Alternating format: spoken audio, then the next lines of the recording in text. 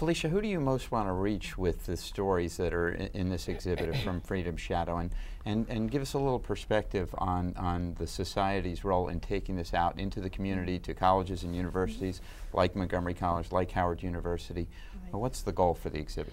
I think that we want to reach particularly young people and students throughout the country. We want to make sure that they understand this story. Every year, hundreds of 8th graders come to the Capitol, you know, as their big field trip from all over the country. So what better way to introduce this building to them than by sharing this story with them? And I think that it's very important to share not only this part of America's history, but just the way that African Americans impact American history in general. We need to continue to share these stories with young people, with children, and of course we want to reach the public at large. So this exhibit has traveled to universities and institutions across the country. It has traveled to the Georgia State Capitol in Atlanta. So we have reached several cities, and our goal is just to continue to share this story and to make the history of the Capitol a complete history. We're not necessarily trying to highlight one particular ethnic group.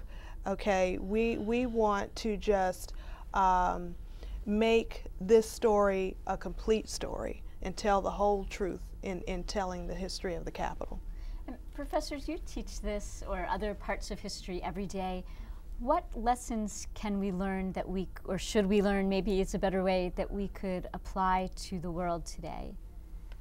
Well, I think one of them is that there's a lot of hidden history that's only now being uncovered. So, and if you asked before about the sort of gee whiz surprises, a lot of them come from my students who say, you know, I never learned this in high school. How come they never taught us this in high school? So I think that's one of the things.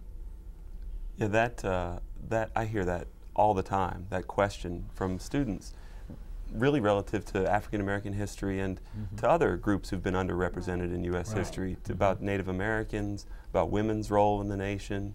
And the question that students ask is, why wasn't I taught this? And sometimes, in fact, they're angry about it. And I always recommend they visit their high school and ask them. So yeah, I certainly agree that that's the larger point of all this. I mentioned earlier that we've talked a lot about the construction of the Capitol and the history in so many ways, but the policy making, the role of the United States Capitol, of Congress itself. Can you talk a little bit about what kind of information is reflected in the exhibit from the standpoint of giving people an understanding of the politicians from an African American background who made it through the United States Capitol? Right. Well, we do feature several African American members of Congress in the exhibit and talk about how they were instrumental in desegregating the Capitol. Like Professor Smith mentioned earlier, Oscar DePriest, that was part of his platform, was to desegregate the Capitol, as well as other issues that concern African Americans at the time. Disenfranchisement, these types of issues, voting issues. I think I had discussed earlier with someone about anti-lynching laws, which was also another pursuit of African American members of Congress in those earlier days. So those are just some of the legislative concerns that are mentioned in the exhibit, as well as in the online version of the exhibit.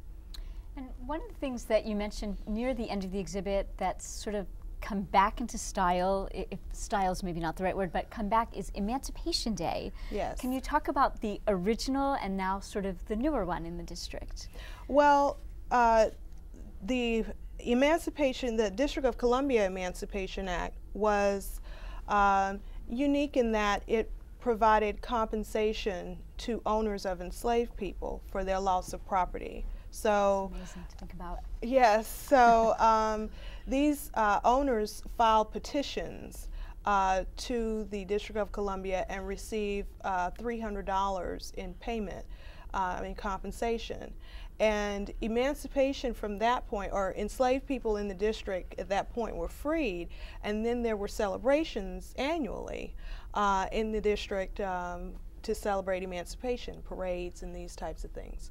Well, that went on until the early 20th century, and then there was this drop and no celebrations, and then in the last 2 or 3 years, the mayor, the former mayor, Williams of the District of Columbia, made Emancipation Day a district-wide government holiday.